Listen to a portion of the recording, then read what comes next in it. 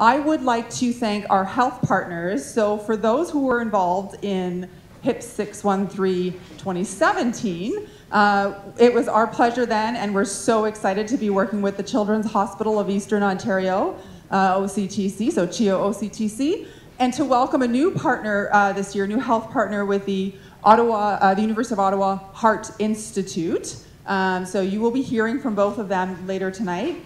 And a big thank you as well to Shopify for hosting us in this beautiful space. Again, our hackathon was here last year, and we're just really excited to be here again. So thanks very much. We are also connected to a global network. And so Hacking Health has chapters all across the country and the globe. Heidi, our chapter founder, will tell you all about that. So these national sponsors are also very important to supporting that network, which is really a strong, vibrant community that all of the chapters rely on. And so we have gold sponsor with Desjardins, who've been involved with us for a long time. Hacking Health's national medical partner is Jewel, so we're super excited that they're working with us again. We worked with them at the local level here last year. Our silver sponsors are Merck, Baskin, and Mark Sino, and our national bronze sponsor is OVH. So all of this would not be possible without all of the support of our sponsors and our partners. Ignore the times in this agenda. But in general, this will be the flow of events. So I'm going to be welcoming Heidi Thanda, who is the founder of the Hacking Health Ottawa chapter. She is our rock. She's our visionary. She's awesome. So we're super excited. She'll give you the Hacking Health spiel for those that are new. And if you're not, well, you know, a little refresher. And then we will be hearing from Alex Munter, President and CEO of CHEO OCTC. Dr. Liu has called me. He is on his way, so you will be hearing from him at some point this evening. Not quite sure when. Big suspense. And then we have a panel that will be facilitated by Emma Craig, and she was a past judge here with us last year and works at Shopify as a senior user experience design researcher. Sorry. So I'm going to stop talking now, and I will hand it over to Heidi. Thank you, Kevin. This is so incredible. Thank you all for coming out during the Snowmageddon. So before I begin, I just want to say, they say that history is made by those who show up. History is made by those who show up. And as I look over the crowd today, I see a room full of purpose-driven, passionate people that all want to make a change in healthcare for the better. This is how things change. This is how it happens. People like us gather in a room like this, and we create the future. So let's get to it. A quick show of hands of those in the room who haven't heard of Hacking Health. All right. So Hacking Health is a global nonprofit that was founded in Montreal in 2012. Whew. And we quickly grew to become a global movement. We are now in 55 cities across the world. We are a community of problem solvers that range from healthcare professionals, designers, patients, developers, and people like you, because we all have a stake in healthcare. And we are powered by a team of engaged citizens that are all wearing red t-shirts. They're our volunteers. So this movement is 100% volunteer run, which is amazing. Can we please get a huge round of applause for all of our volunteers? It's really their dedication and energy that makes this possible. We love building cross-sector relationships. So Kahin, who spoke earlier, is our partnership and sponsorship lead. Please make friends with her. She's amazing. And We know that in order to get stuff done in healthcare, we need a lot of strong relationships. So that crosses private, public, nonprofit. We need everyone. And our mission is very simple. We aim to bring the promise of technology to healthcare in order to improve people's lives.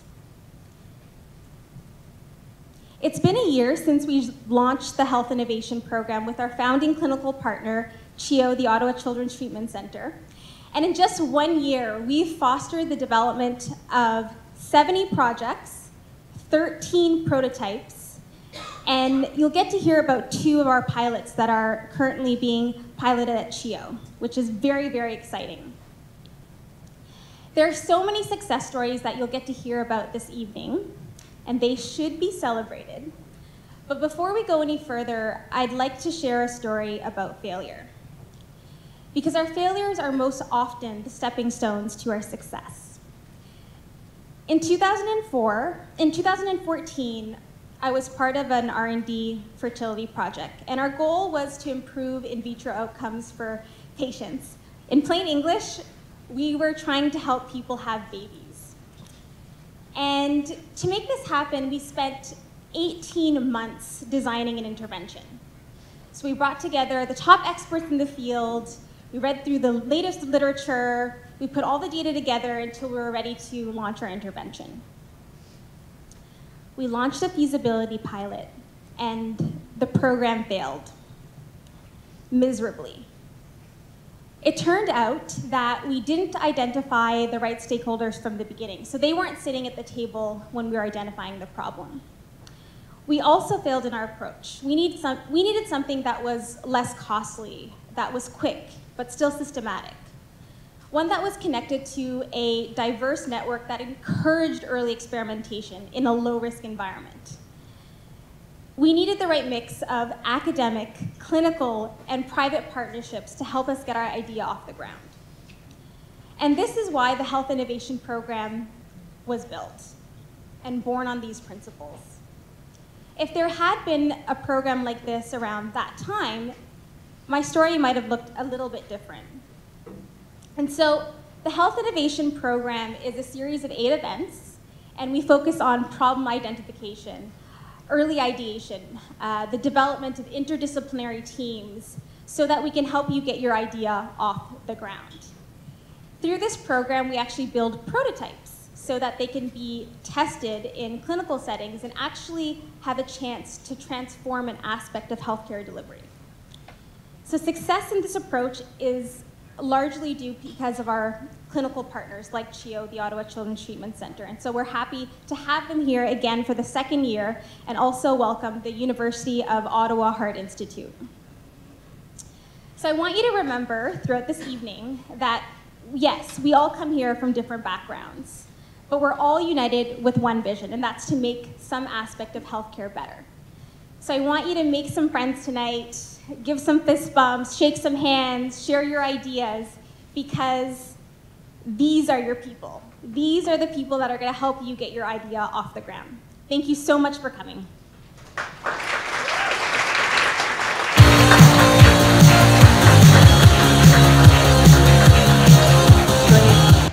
Oh, okay, there we go.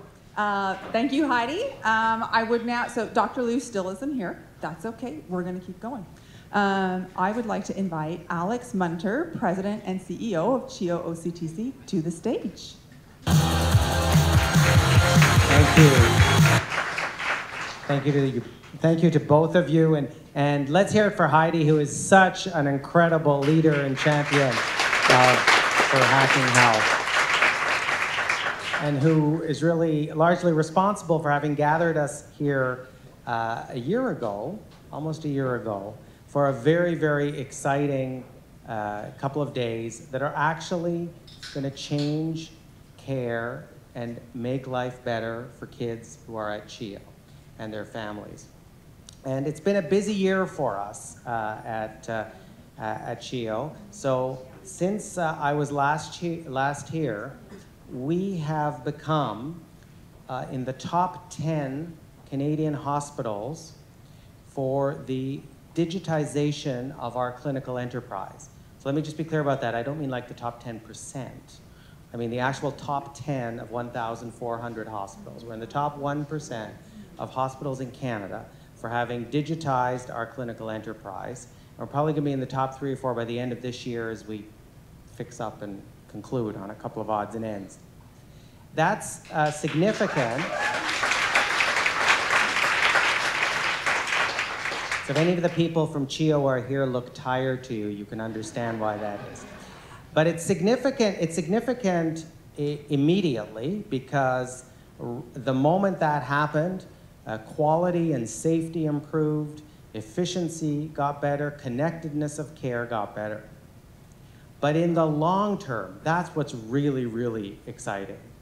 Because whether it is expanding the horizons of research or creating an opportunity, and I'll talk about one in a moment that actually is about to launch, creating opportunities for innovation, it really does put potential in the hands of all of you and all of our people to think about new ways to solve old problems.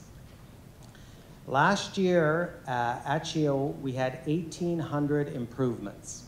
So that's 1,800 different ways things got better, some of them major and transformational, some of them small and incremental, but all of them growing out of a culture that seeks to encourage staff, physicians, volunteers, patients, families to come forward with ideas, to bring forward ideas and try to make things better, because our thesis is that it's not people like me who know where the improvement opportunities are. It's the people who are on the front line, who are doing the work, who can see where the gaps are, who can see where the problems are, and who have ideas and just need a bit of help to turn those ideas into change. And that's in fact what happened at the hackathon last year. We had 2 innovations, one of which is on the verge of actually going into operation at the hospital, and the other not far behind. And so, what is the thing that people hate most about going to the hospital? Let's have a guess, other than, you know, being sick. But what's waiting, absolutely right. And not knowing how long you're gonna wait. And so a very clever surgeon, with the support of the hackathon here last year, developed an app built off our Epic platform, which is our electronic health record, that will now be able to tell people in the clinic how much longer they're gonna have to wait, so that they can leave and come back. They don't have to sit there and wait, or they can go somewhere else and fill their time, particularly if they're with a child. If you think you don't like waiting, just think about it from a child's perspective.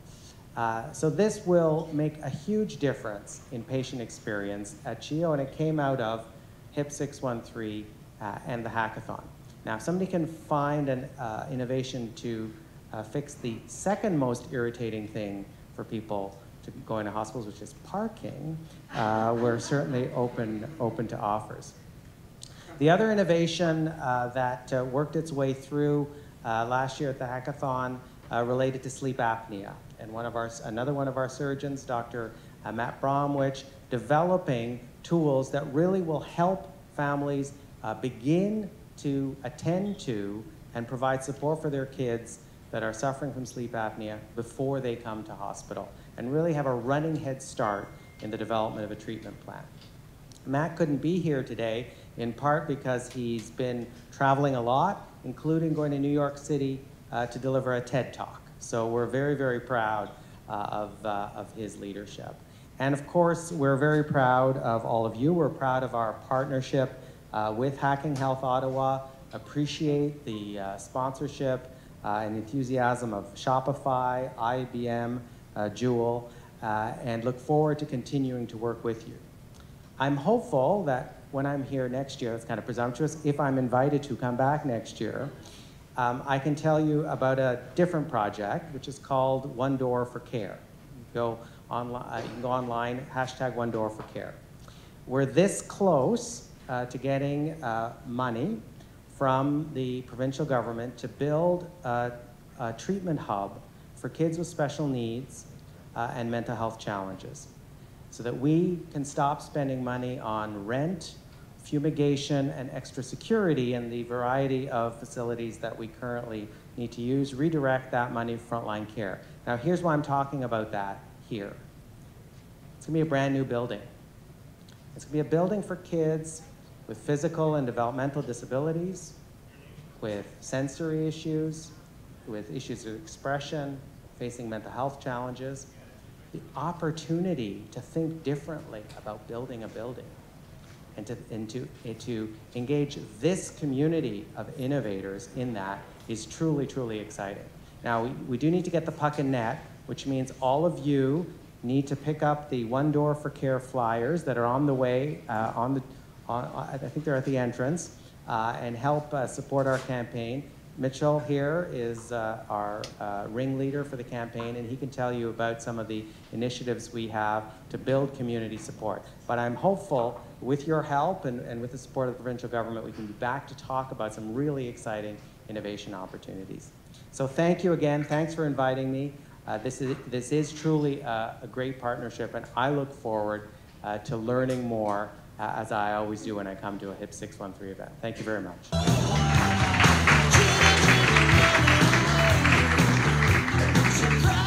Thank you very much. Always some great things always happening there. I always learn something new when I hear Alex speak, so thank you very much. And we are equally excited to be working with you again. I'm fighting with the music. I like this one. Okay. Up next, it is my pleasure to announce Dr. Liu from the Heart Institute.